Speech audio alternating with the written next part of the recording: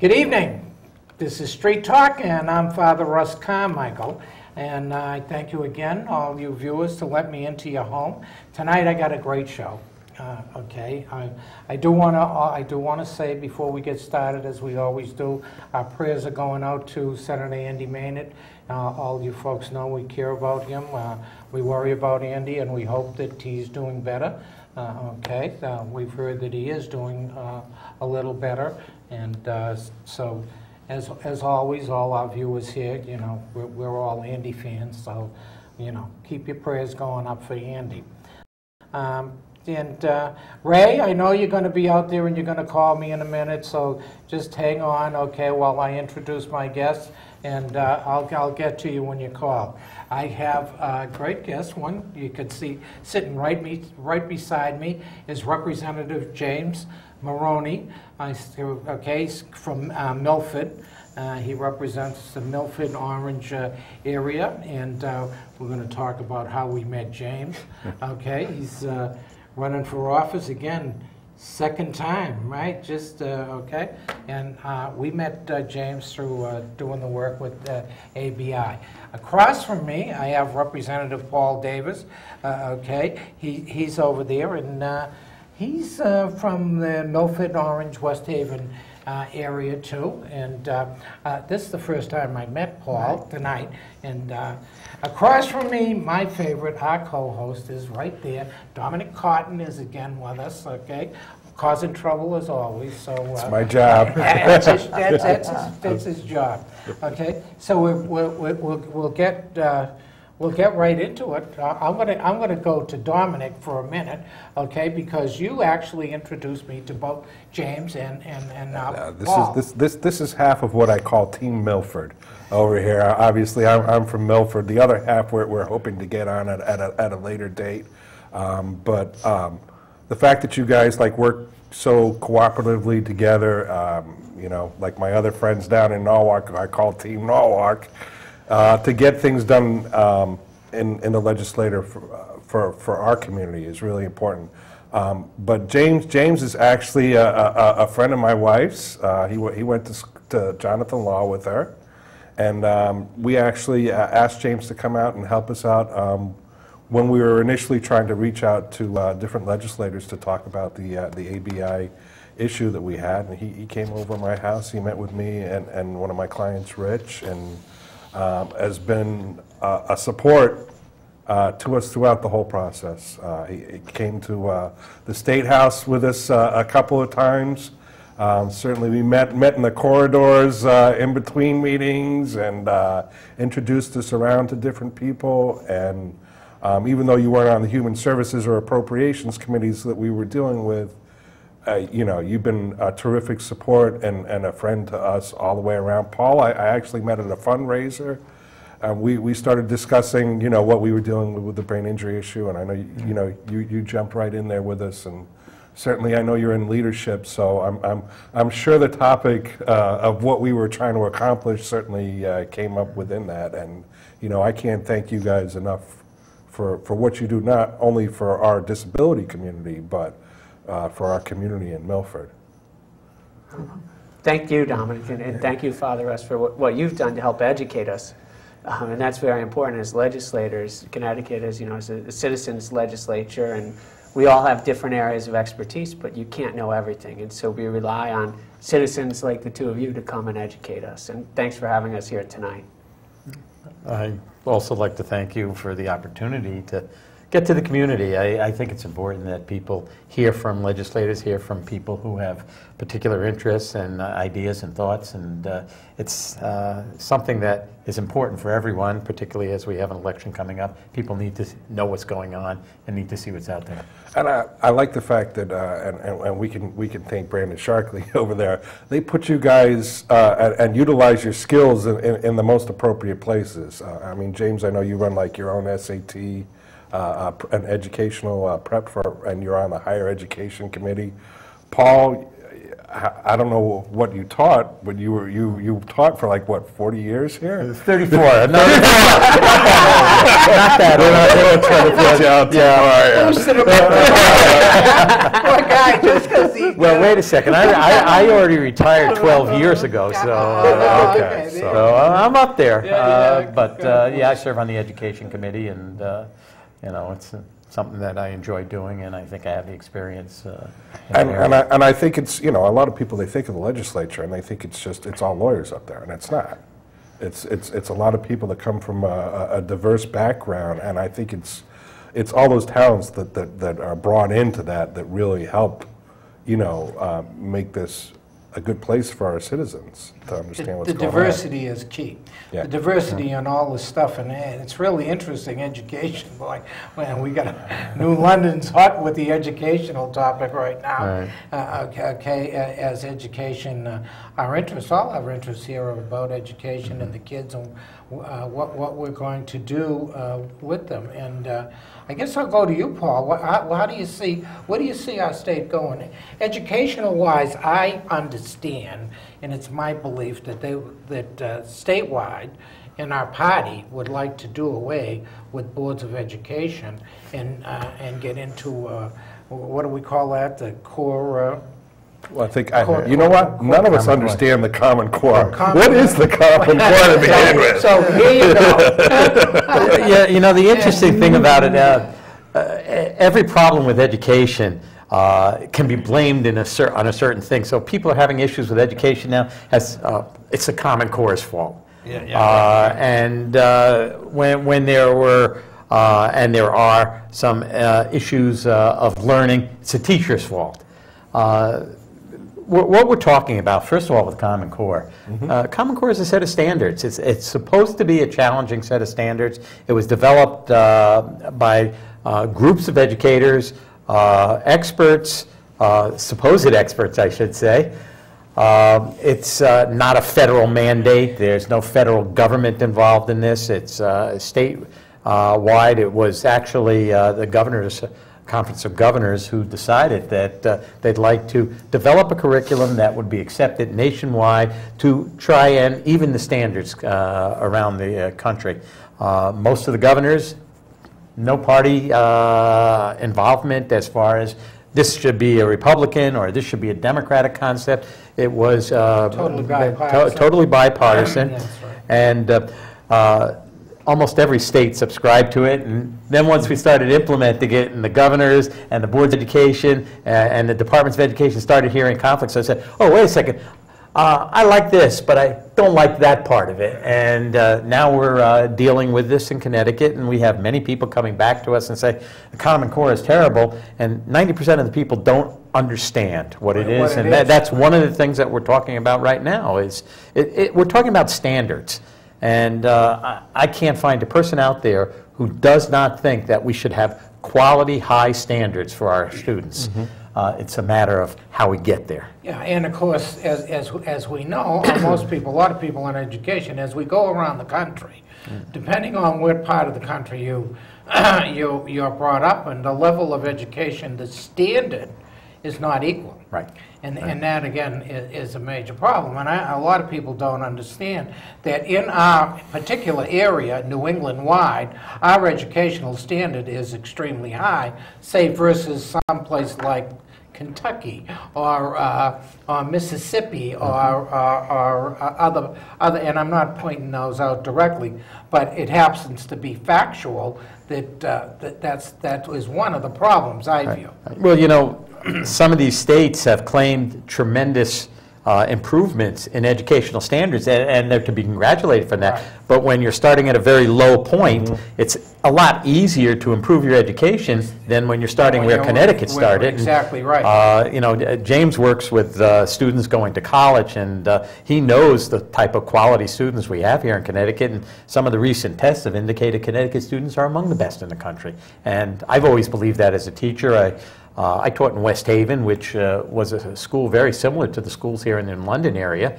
And there are challenges, but certainly our students really are rising up to those challenges now, and we have to work hard and make sure that they get there. And you gave me a nice segue right over to James there with the SATs. I mean, yeah, I mean, you do testing, right? I mean, yeah, that's your business. Right, I work with students to prepare them to take standardized tests, whether it's the SAT or the ACT. I went to Newton school system. I flunked everything. They told me most of my school went to Harvard, and I wasn't allowed in. So I think that was one of the problems, those tests that you give out, right? But no, aside from fooling around, how do you view that? Well, one of the things is, the fact that people can go to a company and go for extra tutoring and improve their score means that it's not a fair test, right? And we know that the tests aren't necessarily fair, the standardized tests to get into college. They are changing the SAT again in 2016. But one of the things I think that the big objection with Common Core, bringing it back to the Common Core, is that people are confusing the testing. Testing is not Common Core. It's supposed to be a way of measuring how you're progressing through the Common Core. But there are two tests. We're doing the Smarter Balanced, and then I can't remember the name. The other test is actually used by more states. But the fact that not enough people really know what Common Core is, that's our fault as a state. And in other states, you mentioned Kentucky. Kentucky was one of the early adopters of the Common Core. And they did a tremendous job in bringing information out to the citizens. And it was a partnership of the State Department of Education, a nonprofit that was created for that purpose of informing the citizens about Common Core, and the State Chamber of Commerce. And they did roadshows. They went around explaining to everyone what it meant, why the Common Core was necessary. What's it mean to you and that we should know? Well, I think it's important to know that a lot of the employers were saying we're getting kids out of high school that don't have the skills that they need. And so the Common Core is a way of saying this is what you need to know. It's not a national curriculum, as Paul pointed out. It's more of it's not even necessarily a roadmap, it's destinations. You need to get here, you get here however you want. So am I saying, like an old timer, I need to know where my reading, writing, and arithmetic is? Is that what we're really talking about here? Well, absolutely. As far as I'm concerned, it's a roadmap. There's no question about it. But the interesting thing is, Common Core is designed to establish higher standards, but they're not so high as the average person shouldn't have the skills that are expected from the Common Core. In other words, I'm supposed to be able to make change. Yeah. Okay. Right. And so I should be able to, instead of using a picture on a machine to figure out what I'm doing, I should be able to do this in my head. Well, Well, that's a little bit different. They actually, I think, make you show your work about how you get to that point. Okay. Yeah. Well, some of the things I've seen with the Common Core are the fact that people should have different ways of approaching a problem and solving a problem. When an employer hires somebody, they want to train that person for the job, but they want the person to be able to be trained. And for that, you need those types of skills. And that's what the focus of our education is moving toward. Can we develop a student who comes out of school with the knowledge and ability to be able to adapt to new situations and learn new skills because they have the quality basics there. Okay, so now we're getting back into brain injury and how the brain works, because you're talking about logic and the cognitive ability to understand those things. I'm fortunate that one of my youngest daughter is a lieutenant in the Coast Guard, graduate of the Coast Guard Academy. And her mother's top 2% of the country, mathematics, science, was a superintendent of schools. Okay, I remember when Angie came home with a calculator from school, middle school, and she's got this calculator doing, right? And she could whiz out these formulas and everything on this calculator, right? Mommy took the calculator, took it away, and said, write it down. Yeah. Write it down and show me how you did that. Right. And of course, that kind of, she couldn't use the calculator till she understood how to do the thing. And of course, she again is one of those like her mother, not like her father. One of those people off the charts in math and science and stuff like that. But I mean, I just remember that, you know, show me how you do it. You know, and I don't care how you get there, but show me. Well, I know. I used to keep $5 million budgets like in my head for. I used to run Goodwill Industries, all their programs, and I could keep the budgets in my head, and I could tell you month to month which money went where, how, when. But if I went up to their CFO and I tried to explain to him like why like my numbers were different like one month over the other, and I said it's the system that you're using, and I explained to him. You know, this is a CFO. He'd like scratch his head. He'd be like, "How did you come up with this?" Or "How could you predict that this is what was going on with this?" And I think it's those This logic is skills. these are the people skills that need. we're talking about that somehow people missed. They want a deeper understanding, Right. and a deeper understanding of math. And employers want problem solving. And you know, we talk about like if you're going to be a CNC machinist, you know, you need to be able to, if things don't go right, you know, to understand, figure and it you'll be out. able to see a picture and understand, is this what the piece should be? Right. And there are, and that CNC machinist, you know, that's, we can't hire enough in the state, and there aren't enough skilled people. Now, yeah, but then again, are we talk? See, the problem when I get into with this stuff, are we talking? Certain people have this certain ability to look at things in forms and problem solving, and then other people do not necessarily have that mental ability or capability to do that. Are we missing something in all this? I guess that becomes my question. Okay. I think you're right. We all have different intelligences, Yeah. right? And we need to have different paths. And I think there's a big push in the college and career ready is a big buzzword you'll hear, that every student should be college and career ready. My personal opinion is that students should have the ability to go to college. It does not necessarily mean that they should go to college. Okay. They should have the options to go into the trades. You know, one of the things Paul and I have talked a lot about and we worked on is apprenticeships. You know, and that's something that's big, Yeah. big overseas, and they're not as Obviously, big. union, it used to be one of the major things our union people had here years ago. You could apprentice and stuff like that. Now, Well, I know. I think that brings it back to you. You actually are involved with Platt Tech, and I believe you've been involved with it for many years. Right. I guess what level of preparation does that give for somebody who's looking to get into like the trades or other things? You know, our tech schools are doing an outstanding job. And some of them, unfortunately, don't have the equipment that others do. And one of the things that we have done with our tech school system is totally remake it. We're working on equalization of the opportunities for students at the different schools. Some of the schools were far advanced over other schools. The budgets were not handled properly. You know, you were talking about understanding where the money's going. Well, when we started looking at what was going on with the tech schools, well, if you had an aggressive principal, you get more money. If you had somebody up at the State Department of Education that was looking at one particular school and said, oh, that school needs this.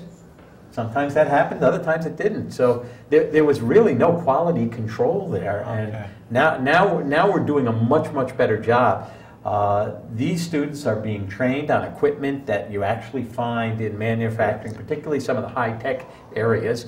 And they're coming out with skills. is this what we're talking about? Is this magnet schools that we're talking about? I mean, New London's supposed to be going to be a center for magnet schools. Is that what we're talking about, or is that different? Than It's the tech- different than tech the schools? regional See, vocational because- technical yeah, schools. exactly. Right, That's right. what I thought too. The you know? technical schools are actually a school system, one school system, statewide, and it Okay. acts as a single school system with a focus on developing those skills Okay, necessary. so if for I them. was going into manufacturing, say, and Right. the place that I'd be looking for is the tech school that would have, say, the new MIT systematic machines, the high-tech things that make everything out of plastic. You know what I'm talking You about. know, It's it's a 3D printer. Right, 3D printer, Right. so I can make my own. You know, guns. it's funny when we talk about manufacturing. People still have the image of the old shop. Yeah, where you yeah. Come out with grease all over Grease your all hands. over and you, it's- sawing and all that. People in Connecticut, and this is probably the focus of our developing economy and improving economy, is high-tech manufacturing, where the people involved in manufacturing have the skills that are necessary to operate machines that maybe before didn't even exist. Didn't exist. Right. Robotics. Right. I mean, when you're Well, talking about. we always talk about like how With with the smaller manufacturers. That's what we I think like you go to places like China, they want to make $1 billion of one thing Right. that's simple, and I think that's where a lot of manufacturing has come back to this country because there's specialized equipment pieces, things that you're making.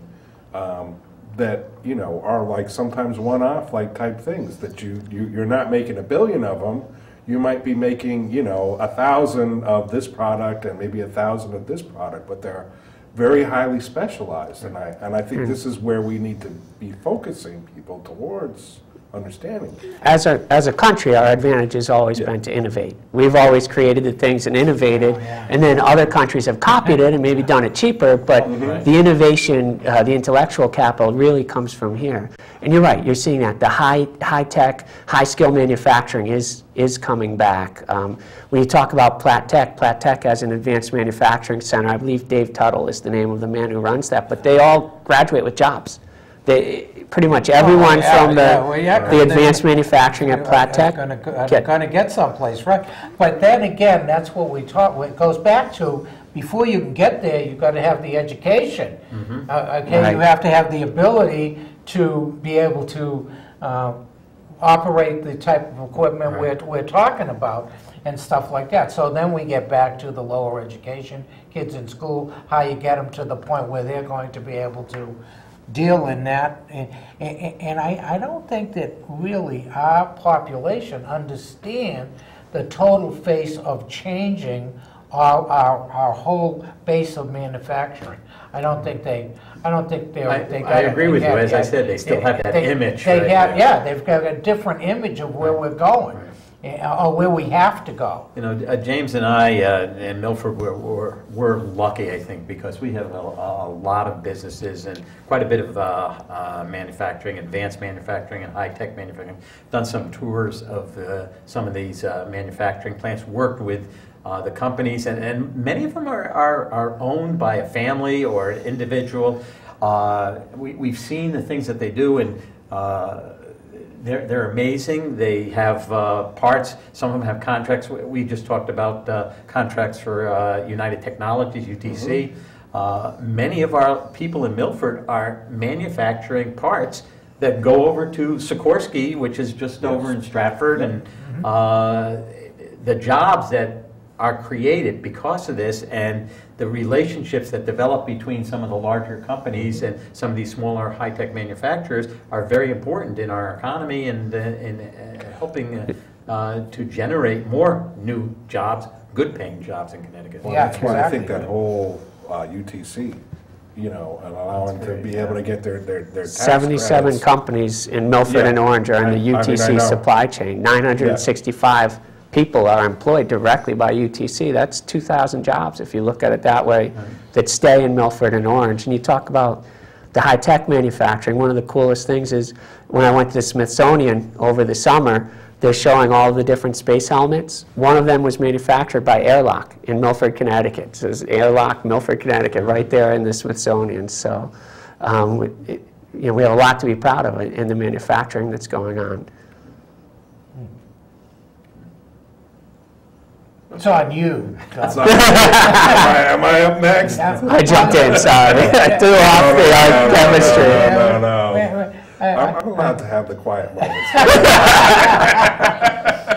I like to put the heat right on it, you know what I mean? We got a loose show. I know that we were talking about this. I know you introduced a bill to help with that whole process with the education of. One of the things, right, Paul and I together, we worked and we were able to put together a working group down in Bridgeport that brings together Department of Labor, Workforce Investment Board, nonprofits focused on workforce development, as well as Votex, community colleges, private industry, and they meet monthly. And Chris Caruso has been running that from the Department of Labor, doing a fantastic job with VSNO working with them as well on that. But out of that, and what we had learned was what they're doing at Nantucket Community College, their advanced manufacturing center up in the northern part of the state. And they have a program where they're actually starting with middle school students on the 3D printing, as you mentioned. The additive manufacturing is supposed to be another big thing for the state. And they're introducing them and the parents to manufacturing. And after their sophomore year in high school, they can choose to start going to Nantucket to the advanced manufacturing program. And then after they graduate high school, it's only one more year to get an associate's degree instead of 2 years to get an associate's degree in advanced manufacturing. And so we were able to sponsor a bill and write a bill to ask to look to expand that type of a program statewide, looking at why can't the kids who are going to, to Jonathan Law or Amity or Foreign, they may not know right away that they want to go into the manufacturing. So looking at using the Votex schools, 13 of our Votex schools have manufacturing centers. And if you're a business, a small business, and you invested in this expensive equipment, you're going to run it 24 hours a day. Oh, yeah, you're going to. And this is what we've talked about. James, by the way, has been a great addition to the legislature. Some of his thoughts and ideas. I'm pretty good with ideas, but he somehow has the head to work them out a little bit better. It's like Yale education. We make a great team, Yes. Yeah, we work very well. It's been enjoyable working with him and, presenting the concept. I said, so many of our factories run 24 hours. Exactly. Why shouldn't we be using our schools? Exactly. We have people who want to change careers, middle-aged people, and now we have the facilities. Let's use them, give them an opportunity to work when the school is not in session. And we talked about doing that. And Housatonic Community College also is working on a program for people looking to change careers as they get older. And we need to focus on that. We're also looking at programs for veterans who may have developed some skills in the service, coming out and giving them their further training. A lot of our local manufacturers said, we'd love to hire veterans, and with the training that they've had, the experiences that they've had, a little bit of additional stuff that we can present to them, that would really be helpful in our manufacturing and also in getting them jobs. And if they're willing to hire veterans, there are a lot of different benefits to them. If a veteran still has GI Bill money, they can get their rent through BAH, Basin Housing. If they're doing an apprenticeship, there's actually an on-the-job training portion. The employer can get reimbursed. The state, this past session, we were able to extend the manufacturing apprenticeship tax credit to apply to not only to the C Corps like it had before, but most businesses are set up as either an S Corp or an LLC. And so we're able to extend that apprenticeship credit. So between that, there was a federal on-the-job training tax credit, which I believe is on hold now, but you can apply for it, but if it's ever funded again, they can get that. Does this kind of like fit in with, I know there was the whole discussion with like the MORE program, which had to do with regionalization. I know we were talking in the car ride up here. There's I guess 166 different superintendents of School schools, districts, and maybe regionalizing some of that might help with really bringing up some school programs and being able to put the money into smart places. And one of the things with regionalization, I think, and we discussed this on the way up to, it's part of our culture, is that we're very hyper-local, and very much over the local control. People from, if they're from Huntington, which is a neighborhood in Shelton, they're from Huntington, they're not from Shelton. In Milford, you may even say the neighborhood within Milford, I'm from Woodmont, Laurel Beach, Devon. not I'm from Milford. The problem with organizing New London. That's exactly what you're It's the talking same about. thing here, It's right? the same thing. Well, I'm not used to, I'm not, because I'm a Boston boy. Right. And they say, well, you're from, well, I'm from Newton, exactly, but. You say I'm Well, Boston. I'm Boston. I'm a Boston kid. You're from Chelsea. I'm a Boston kid. Well, we in Connecticut couldn't they tell the don't difference do- the way they you would- speak. Yeah. So, I mean, but not here. Right. You No. know, I'm from Groton. I'm from New London. I'm from Quaker Hill. I'm from, you know. No anchor. Yeah, no anchor. Yeah, and that's where it is. And you go, well, okay. Well, you know, we were quoting statistics before. Broward County in Florida has more students than the entire state of Connecticut. One superintendent of schools, we have 166 superintendents. And this has actually been kind of the problem with the Common Core. It hasn't been so much the features of the core itself, but the implementation of how we address, presenting curricula for the students. Every school district seems to be doing something different. Something different, exactly right. And of course, if you got 100 and something superintendents, they're all going to do their own thing. As I know, I was married to one of them, so Well, you know, we did have public hearings on the Common Core, and invariably, every school district administrator that came up fully supported it and said, we're working on this, this is a weakness for us, so on and so forth. But we had feedback from teachers who said, my school district didn't give us the tools necessary. that you needed to do Right. it. Right, exactly. And I've heard that. So we need to do a better job statewide. The Department of Education needs to do a better job of getting out to the school districts and getting things out to them so that they could use those tools for the students.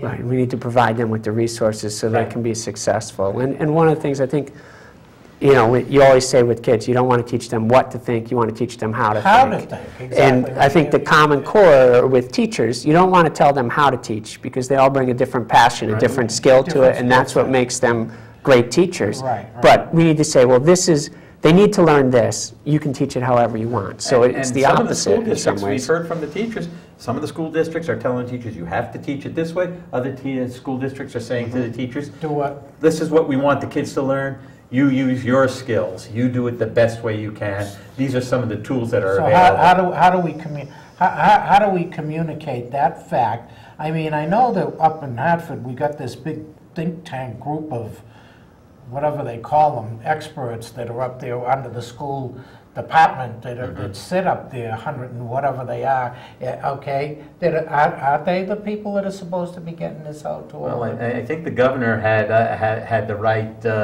method. He brought in the teachers and he brought in some parents and said, listen, you look at this and where do we go with this? And, you know, there's no question that the experts have a real understanding, but they're not in the trenches. They're not there in front of the classroom with the students. I can talk about it because I was there. You were there. You were in the trenches, right. okay? And that makes and that's what a lot of people do. It makes a very, very big difference to be up there thinking about it, doing, but not being in the day-to-day situation. Well, it's one of the nice things. I mean, you're talking about the governor. I mean, shake up the bureaucracy. I mean, a lot. It's sometimes. I mean, everybody. You know, it's like they focus on the coach. It's all the coach's fault. Right. But you know, there are a lot of assistant coaches that go underneath that, and you know, there's a lot that the players have to be involved and motivated. But you know, shake up the bureaucracy. I mean, that's one of the things that we had difficulty with Department of Social Services. The other issue that arose was the changes, the massive changes that were taking place in education all at the same time. All at the same time. Changes in evaluation, Similar to healthcare. testing procedures, Exactly. the specific tests. Too much at once. And listen, I have confidence in our teachers. I think our teachers do a great job. Yes, there are some weak teachers, but the overwhelming number of teachers do a great job in the classroom. And what we need to do is focus on how can we support those teachers, help them, help the weaker ones to improve themselves, and if necessary, you have to get rid of some of those weaker teachers, but we're not talking about a large number here. What we need to be talking about is what the teachers can do to help the students. You know, in our particular part of the country, I totally agree with you. However, I've been into other parts of the country, which is, it's the opposite, okay? I have somebody I argue with all the time about, he said, you always blame teachers. I said, no, I don't always blame teachers. There are teachers that need to be removed. I said, I'm a union person, I sometimes blame unions, okay? I said, we happen to be in a part of the country where we are blessed with good teachers throughout New England and stuff like that. I said, you don't realize there are other parts of the country where you would not want your kid going to the schools where they teach. And I'm sorry, that's just a fact. And that's why we have tests. I said, that's the other, he didn't like the test. I said, well, you know, I think that's why we should have tests and standards that they have to meet. A common measuring stick. Common measure of There needs to be something. Something, come on. Right, but you can't make it everything. No, exactly. You know, right. I agree the with outcome that, of totally. the student's education is not what can be identified by what's on a piece of paper or in a computer. Right. And I think that's one of the other big problems is that tests are a tool, right? They're a tool to guide instruction. They should not be the goal of instruction. This past year, when they're putting in the SBAC, it's a new test. So the teachers didn't even get any of the feedback because they're being the base year. They're using the data to help further develop the test. So at least what I've heard from some friends who are teachers is that it would have been nice to get back some of that data on the kid so it could help them drive the instruction. And know what's going on. And when you talk about weak teachers, the other thing my friends who are teachers, they've said, look, it's like being a fireman. We don't want to work with the weak teacher. Right. You know, like exactly. you have to Yeah, So we help, and it's our team, right? You look at that's the team, and you need to coach them. We got a call coming in. Good evening. You're on Street Talk with Father Russ and his guests. Yes, good evening, Russ. I have a question for your guests. Okay. Lately in the paper, there has been notices that many states are dropping out of Common Core. They find it not to be the answer to their problems. Could your intelligent guest please answer that question? Thank you. Thank you, and thanks for calling. There you go. He put you on the spot. Yeah, well, yeah. Which I... There are two realities. Number one, there are concerns about some of the areas of the Common Core. One of the things that I have some concern about, and James and I were talking about it, is for younger children. Talking about developmental capabilities of young children. And are these standards developed, or are they such that maybe they're not proper developmentally for some of our younger kids? I can't say that without a study, but that's one possibility. The other thing is the politics of it. It's been politicized.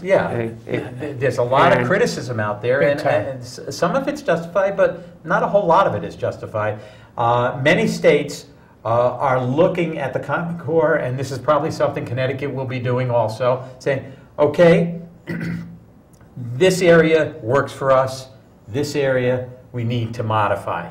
And I think every state should be looking at every standard that they have and know that it's developmentally appropriate for their students and it meets the goals that they have established for their students. So the Common Core is something, maybe a basic plan that each state should take and modify in such a way so that it works best for them. Well, I know one of the other things is resources.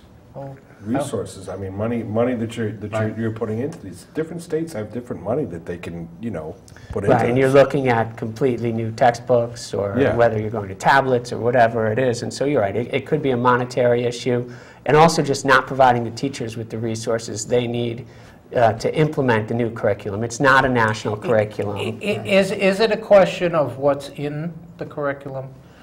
That certain states are dropping out. I mean, when you talk about certain states, I've heard one. I mentioned Kentucky, but I thought they were doing Kentucky, it's gone well. Gone well, Indiana, right, right next right. door. Florida is having taking pulled the out. Common Core, and now they have the Florida standards. Okay, right. 95% of it is Common Core.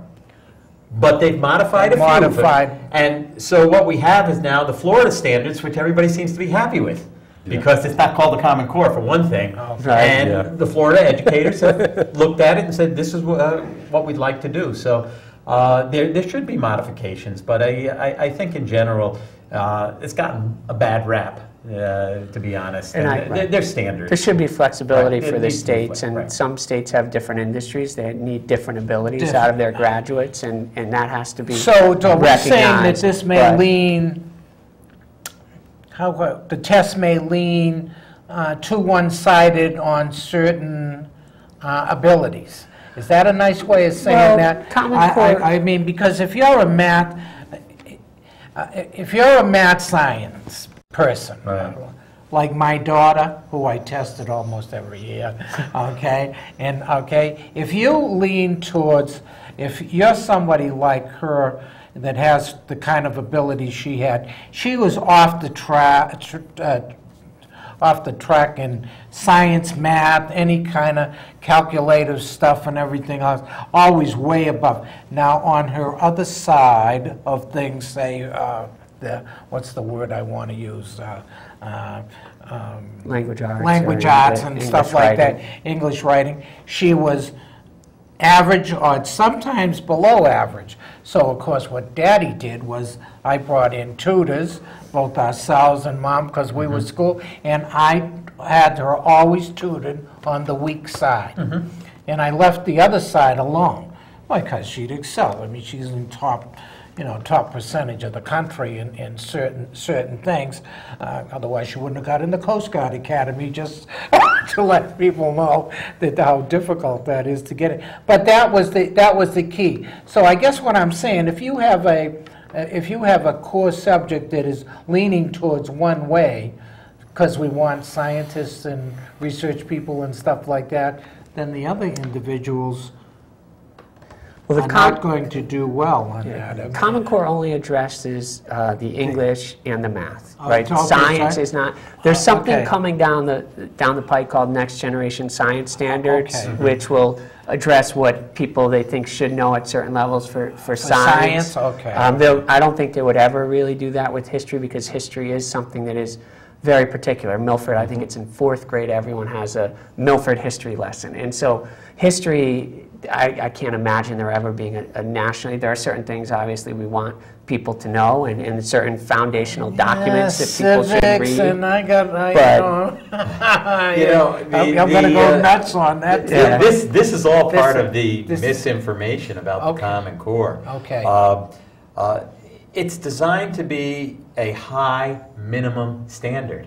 Okay. And in other words, it's our expectation that all students will have the skills required to meet these standards. But it doesn't address science, it doesn't address even higher levels of math. I mean, if a student is a good student and taking calculus, the Common Core is not really So something this that, is not going, okay. Right. Okay. And we've actually had teachers and our public hearing that we had last year come back and say, well, the Common Core is too easy.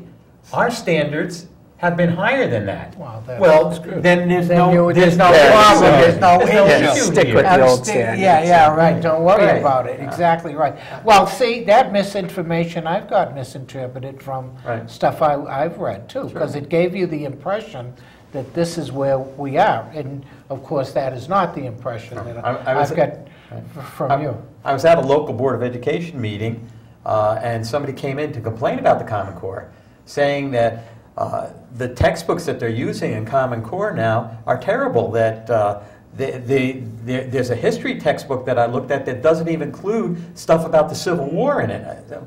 That has nothing to do with It the has Common Core. nothing to do with Common But Core. the blame was placed on the Placed on Common the Core. Common, Right. okay. Well, I think you were bringing up about younger children, or Right. like preschool, like having certain milestones that they're looking at them meeting. I think one of the big issues, certainly something that we look at, is you know, you have to have those interpersonal skills, and those really, it helps with their frontal lobe development for them to actually play and learn how to be involved with other people, and you learn, you know, a lot of different skills along those lines that I think you're missing on if you're just focusing on, okay, we have to get these kids. I think that's what happens, you know, I want to say in other countries, like, you know, that are sort of straight ahead mentality, like if you go to China, you know, where they have these kids and, you know, yeah, they can turn into phenomenal geniuses, but they don't know how to talk to another person, and they don't develop that part of their brain. And I think that's one of the great parts about this country is, you know, that's what brings that about, is we do allow people to have, you know, that interaction and learn. I think less so since we've had the computer generation. I know when I grew up with it, we were involved, but, you know, getting to your other end of where you are, you've been highly awarded coach. You were a nominee for National Coach of the Year. How important is having that other side developed?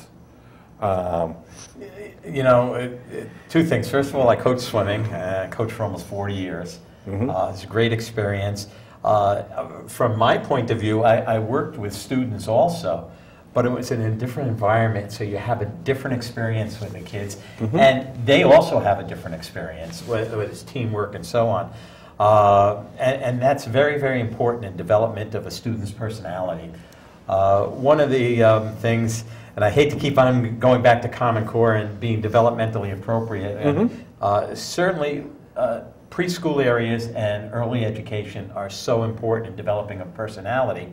And at one of our hearings, the Commissioner of Education was asked a question by a parent who came up and said, I've looked at this Common Core, and there's nothing in there about the normal developmental activities that go on in a kindergarten classroom, you know, the play and things like that. Said, this is a terrible curriculum.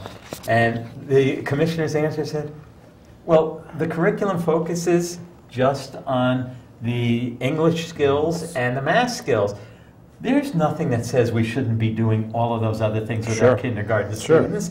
So once again, those things are very important, and I also like the focus that we've had over the last few years. The governor taking a huge step in leadership in expanding preschool slots. We don't know for sure that the skills that are required by the standards set by the Common Core are necessarily going to be that important later on. But we do know that the exposure to early education is so important in developing the individual as a whole person. So that they have respect for education, they understand what it's all about.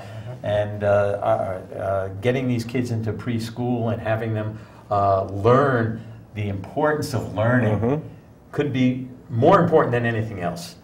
And so, you know, I think that's something that really is immeasurable by any test, but it's certainly probably something that we've all identified as being very important. I hope it comes back to our lower income communities, that, you know, with all the expansion of these slots helps with all of this. And that's what most of the studies show, where it makes the biggest difference and the biggest impact. On the Higher Education Committee, and we heard Case make a presentation on workforce development.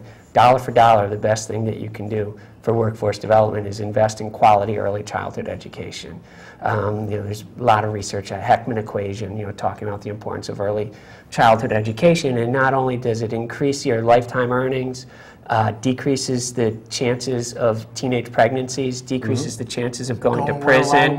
And so, I mean, you're talking about things that, I mean, sure, they've quantified them in the research, but for that individual, you've changed their life, right? And you can't, it's hard really to quantify that, and so it is very important. And they do have shown through his research that it really makes the highest impact in a lower income communities, making sure that they get access to, because they may not have had it otherwise. Where sometimes in the higher income or more affluent communities, the parents themselves had gone to preschool, they know the importance, and they're putting their children in preschool. I mean, other interesting, you know, figures on the preschool. If a child starts kindergarten without preschool, They start 18 months behind. Right. And many of them will never make up that difference. And when you're looking at learning disabilities, if you can make the early interventions, they could be curative, right? And you may have students who will never need, the special education services, which is very expensive. Well, which is birth to 3 is a huge part of that. Can you believe that we got 5 minutes left and we got 2? Oh wow! We Sorry, talk got too much. You're running too, right? Yeah. We got 2 guys running for office, rerunning, I should say, right? Yeah, so I want, James, I'm going to give you a minute to talk to, because this is going to show in your area. Yeah. Talk to your constituency, please, and then we'll turn it over to Paul, and then we'll finish up. I got a minute I need to finish up. Okay.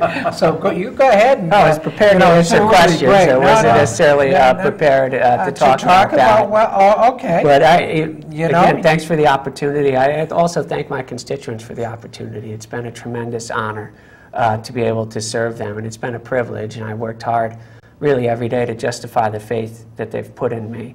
I think that as a state, we have a ways to go, but we do have a lot of things to be proud of.